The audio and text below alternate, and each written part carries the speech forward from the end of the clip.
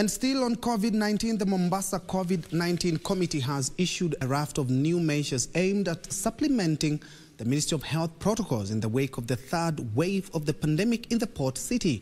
Chaired by Mombasa County Deputy Governor Michael Kingi and Mvita Deputy County Commissioner Bernard Monari, the committee has ordered that at least 50% of ferry passengers use the Likoni footbridge, closure of all madrassas and Sunday schools, establishment of COVID-19 testing centers at border points, and all international visitors entering the country through Mombasa must produce a valid COVID-19 certificate.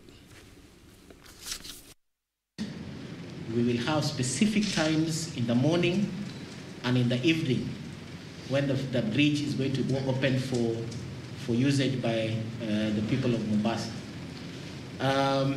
So that is there. So during that time, when that scheduled time is there, all the people who want to cross will be directed towards the footbridge.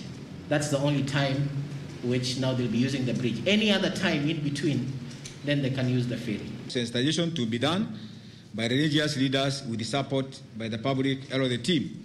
That is on matters pertaining congregations in mosques and churches. Also, we have agreed and proposed closure of madrassas and Sunday schools with the immediate effect. That is, immediate effect is as at now going ahead.